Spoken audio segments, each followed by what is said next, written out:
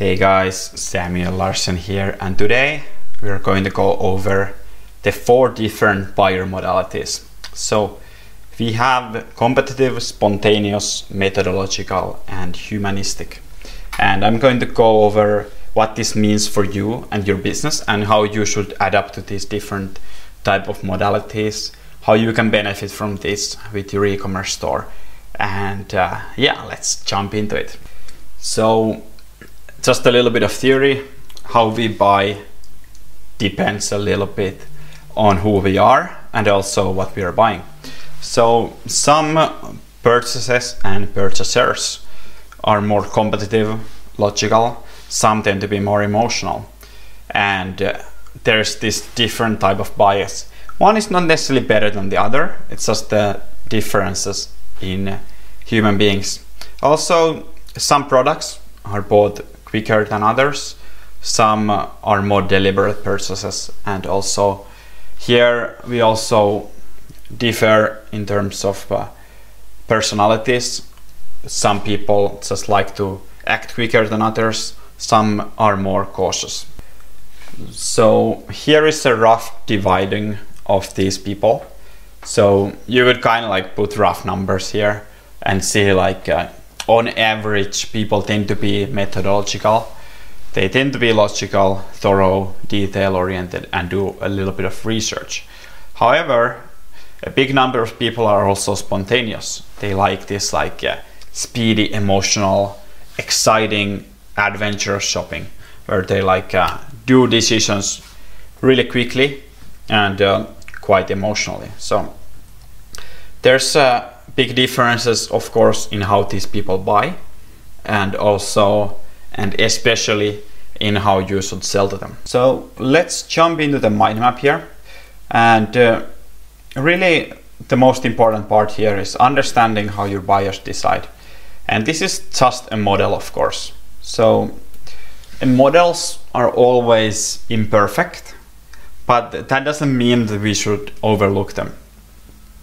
So this particular model is 4 primary modes of persuasion, thanks to Brian Eisenberg, one of the original Zero experts, really like back in like 2002 or something. He was one of the guys who developed the industry. So he said that people's motivations can be completely different depending on the person. And obviously it makes sense if you think about it.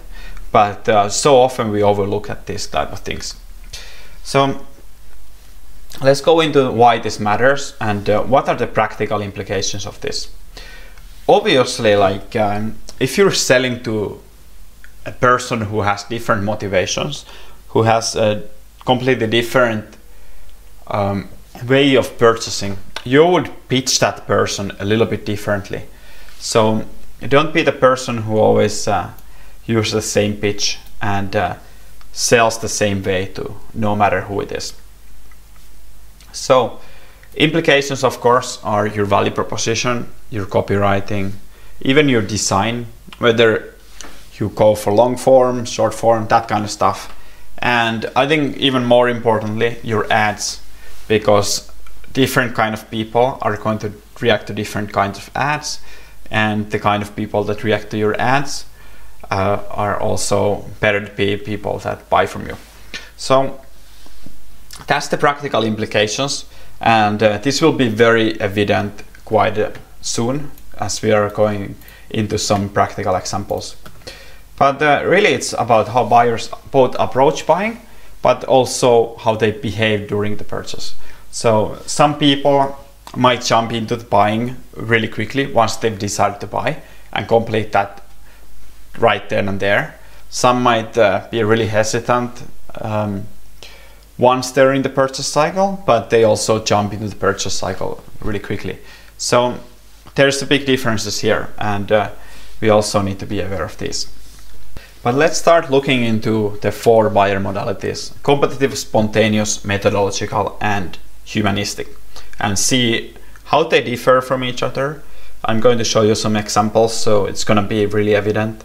And soon you're probably going to walk around to your family meeting or something and like start picking up people like this is the spontaneous person, and this is a competitive person, etc. Of course, it's a model, so not everybody can be grouped into this kind of like small boxes. It's only, after all, it's only 4 boxes, but it still helps in thinking about this. So competitive. So these kind of people make decisions logical and fast. And the archetype I like to think of when it comes to this is Donald Trump. So if you think of a hardcore business person, he's making a lot of decisions daily. So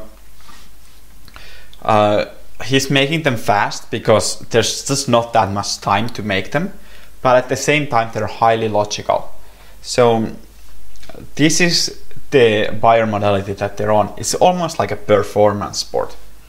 So they want to perform smart, but not only do they want to perform smart, they also want to make quick and decisive actions. So it's about not only making the right decision, but also not wasting too much time on it. So these are the instant buyers who are doing like the most logical purchase. And it's about performance, so making the right choice effectively, not just making about the right choice like I just told you. And in a sense, it is about winning. You could think about it like this, like making the right choice is winning, getting the best deal is winning, that kind of thing. And we have an example persona here, so let's jump into that. So here is Shane, and Shane is always on his phone. So this kind of a busy person doesn't necessarily need to be young, but you could think of like young testosterone filled men when you think of this. So they're eager, they're passionate, they're goal oriented, and yeah, sometimes young as well. But they still make logical choices. So reasons to save money, to get better features for your buck. So very logical choices. Wants to find a cheap deal, and wants there to be some kind of features there as well. So very motivated by this kind of optimism, excitement, disappointment, this kind of satisfaction. So these tend to be pretty like logical emotions, you could say. Like it's a rush. Like if you think of like optimism, excitement, and on the other hand you have the disappointment, satisfaction, it is a bit of a rush, but it's still a logical decision. So Shane is a great example of a competitive buyer. All right, let's go into the complete opposite. So a great way to find out like the contrast would be to look at a competitive buyer versus a humanistic buyer. So if competitive is fast and logical, humanistic is slow and emotional. So here we have a slow and emotional buyer. So for this kind of person, ethics are important. We could think of it as like Amnesty, Greenpeace, that kind of stuff. Although like people like to debate that as well. But you know, it's a very ethical person who likes to feel good about the choice. So who they are buying from is much more of a decision than with the logical buyers. And decision is driven by values. So they need to be able to connect to the brand, store, product, and their story. So there's this saying like it needs to represent me. If you think of like Apple, for example, many people really feel strongly about belonging there, you know, like they're just kind of like Apple people, and they could be shown a better product and they wouldn't take that because that brand wouldn't represent them. So it needs to represent me. And an archetype here is Mother Teresa. So very humanistic person, and probably wouldn't do too bad for anybody. So how to deal with these people? How to get them to actually buy? Like I was a little bit hinted before here, focus on the social proof, focus on your story. Also, it's great to have testimonials that people can relate to. So not just like little testimonials that like say that this is great, but like also have the story and the background of the person there, so people can actually feel like they're part of the group. And also interactivity comes to play there. So if you want to make somebody feel like they're part of something, then interactivity is a great way to make that feeling appear. So if you focus on social proof testimonials, then show that you have customers, photos, staff, transparency, then that's great for this kind of buyer. So really having transparency there. So that's humanistic. So pretty easy so far. We have the complete opposite here. Donald Trump versus Mother Teresa. They probably wouldn't get along very well. But let's then look at the spontaneous one before we jump into the methodological one, which is the most popular one. So spontaneous people. And let's start first with how they decide. So there's this like feeling there also associated very much. So if you think of this like as a frantic woman on a shopping spree, then you're probably pretty close. So buying just makes me feel good, like eating chocolate, that kind of thing. Like it's not very much thought of, like it's not value driven. It's just like something that makes me feel good, instant gratification type of thing. And decisions are really driven by feelings, and decisions are also a way to feel better. So that's a woman on a shopping binge, basically. I'm sure we all seen that before. All right, how to deal with these people? Strong sense of urgency. Now, why is this advisable? Because these people want to make a decision now. So this actually, even if they don't like quite believe in it, one thing that this will do is provide them an excuse. So if they think like there's even a small part of this deal not being there, that actually provides them with a logical excuse that they can then justify their emotions to. And the quicker you can address their needs, the better. So if you have fast shipping times, for example, that's really good for these kind of buyers. And I really urge you to get that like instant gratification there and go for that as much as possible. Then go for this kind of urgency, like I just said, limited offer, free overnight shipping, this kind of stuff that lets them have it as soon as possible, but also lets them buy as soon as possible. So that's the spontaneous buyer.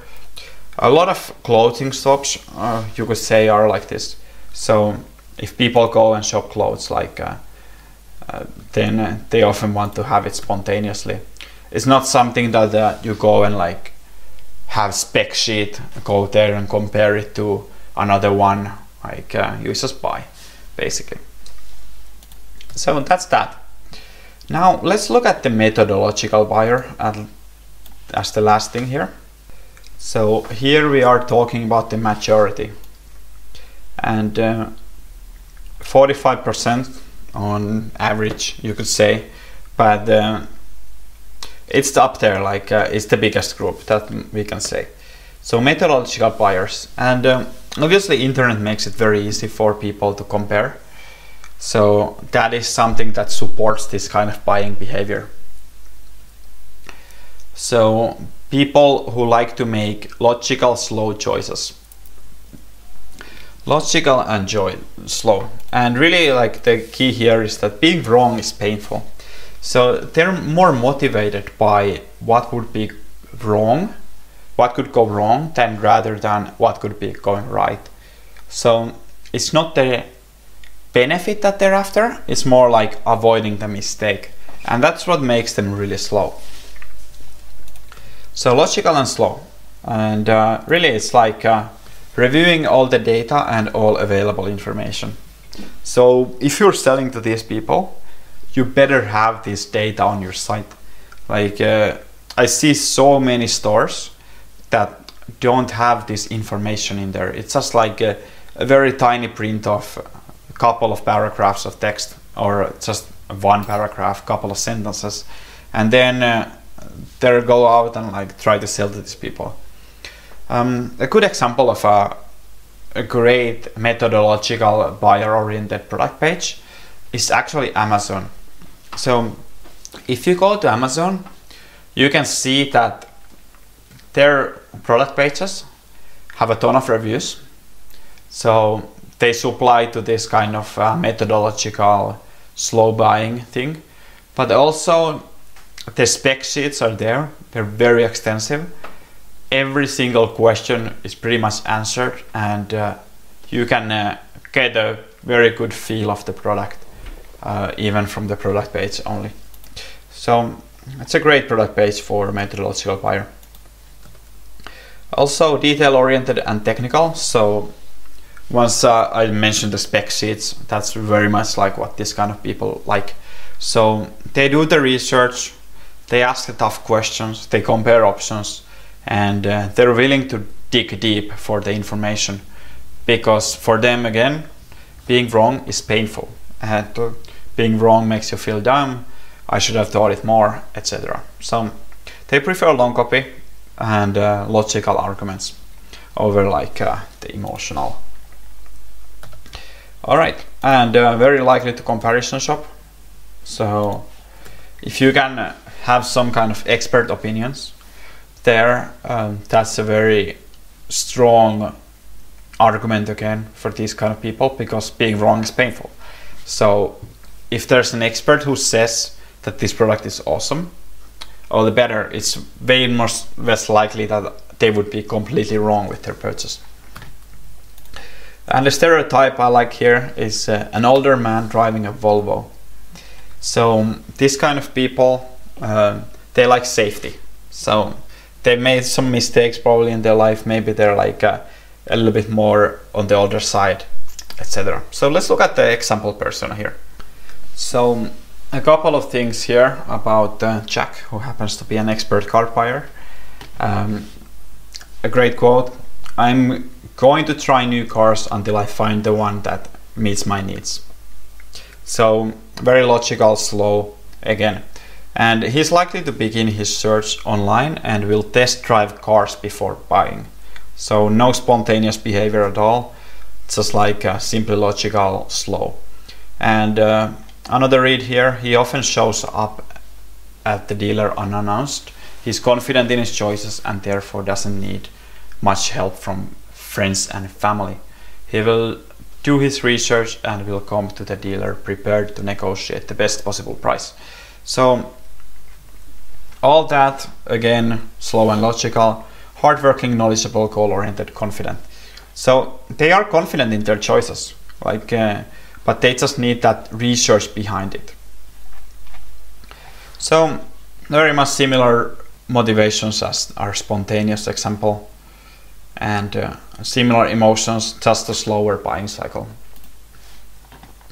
All right, how do we deal with Jack then?